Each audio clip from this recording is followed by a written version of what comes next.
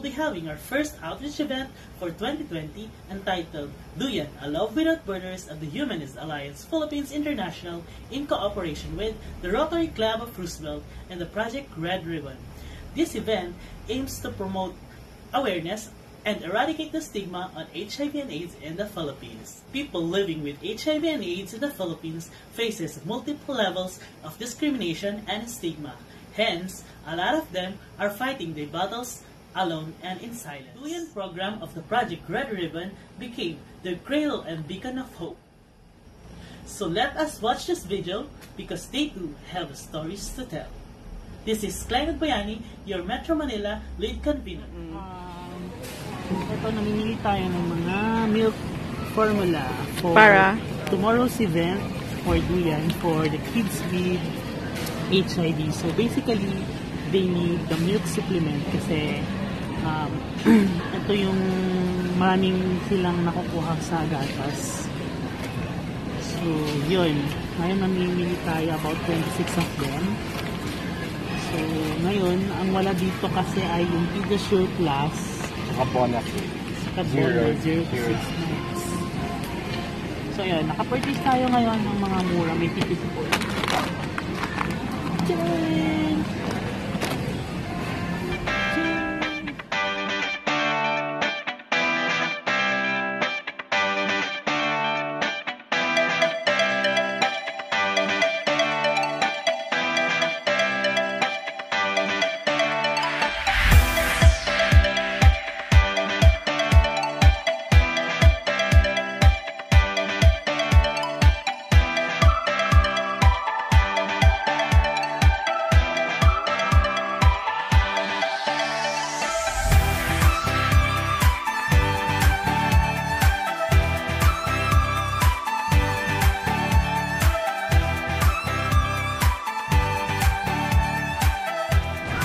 Gagamitin mo nga talaga points ng ano, no?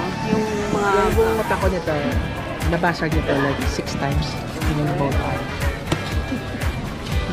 Tapos na ang ating pamimili. Hindi, ako. Ito, wala.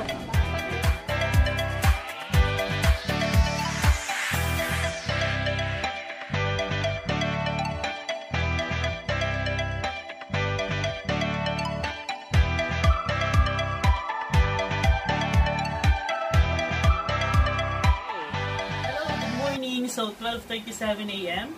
And ito, nagbabalot pa rin tayo for tomorrow's, for mamaya pala. Kasi we will be having our Duyan outreach event. That's the kids with HIV, mamayang 2:30. So, we just like to thank you sa ating mga donors, sa ating super generous na donors. Si Miss M, si Muldra Kelsian, ang ating happy chairperson emeritus. And then si Zing Cortez, Iman Kiban, Noel Abuyuan, Angie Driscoll and Kids, Rachel Charlene, Lido Gatkin, Anim at Siyang, Maria Tess de la Pardillo, Jazel Villano, Francel Brace, Chris Saulon, Zamael James Sandoval, Maymay Adi Aidinan. Kasi we will be using her vehicle later to transport yung mga donations natin. And then, Yora Dil Manalo, Abigail Lim, John Nicholas Tecano, Dennis Yu, James P. from Makati. Ayan, basta tayo magsabi ng totoong pangalan. Mix from Las Piñas and Steven Across. And sa lahat ng mga tumulong sa ating mga volunteers. Thank you so much. So, ano po ang laman ng bawat bag? So, eto, mandatory every bags, meron tayong mga gatas. So, meron kanya silang specifications. Yung iba may Bonakid, may Pediasure, yung iba Nido, mostly beer brand fortified. And then, meron tayong mga art materials, mga coloring books. So, ayun, pwede nilang gamitin to stress, parang stress. Kasi, nakakababa ng immune system yung stressors natin. And then, meron din silang mga school supplies. Okay. Importante yun. As a humanist, kailangan parte ng education. Importante. Okay. So, thank you so much again.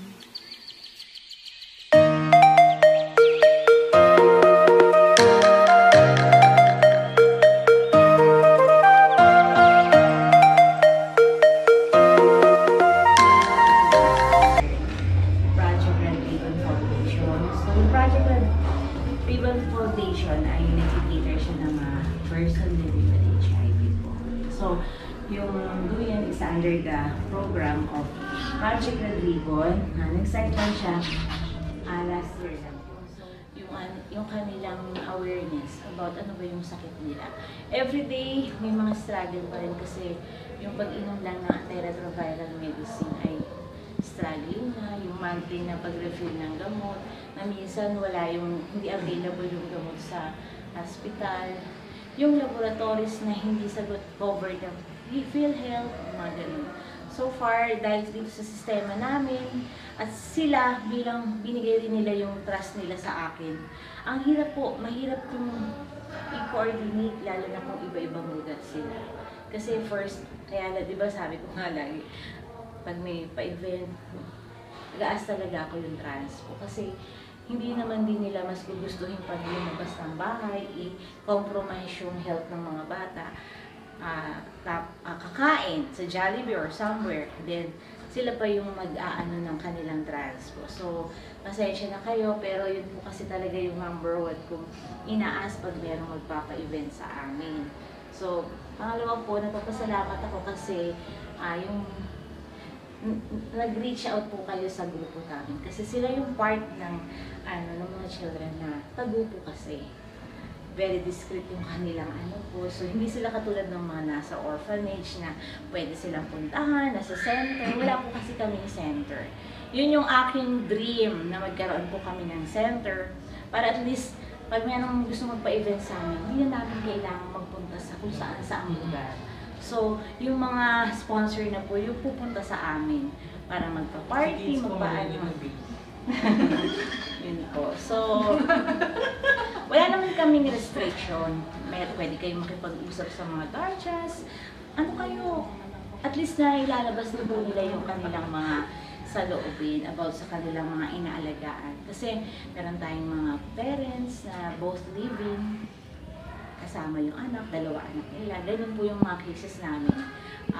Tapos, unfortunately, meron kami isang member na namatay noong January. Pagtapos lang ng putukan. Ano na siya kasi, nag-resistant siya sa second line. So, from April hanggang December, hindi talaga nag-aano sa kanya yung second line na gamot. Namatay po siya ng January 1. Pagtapos ng putukan, namatay po siya. So, yun yung dream ko na sana po, wala na po mamamatay sa mga bata. Na yung continuous support, continuous prayers, malaking bagay po. So, maraming salamat po. Sana po mag-enjoy po kayo na yung pakikihalubilo sa mga bata. Huwag po ninyong feel na kasi sila, mga bibo sila mga bata eh. Gusto nila yung nararamdaman nila yung pagmamahal po. At sila po ay kahit sa mga munting bagay, very appreciative yung mga bata. And even the guardians po. So, maraming salamat po yung sa pictures po. Yun lang, hindi lang po natin ipopost sa social media na children living with HIV. Pwede naman siguro pero naka-blurred po yung mukha.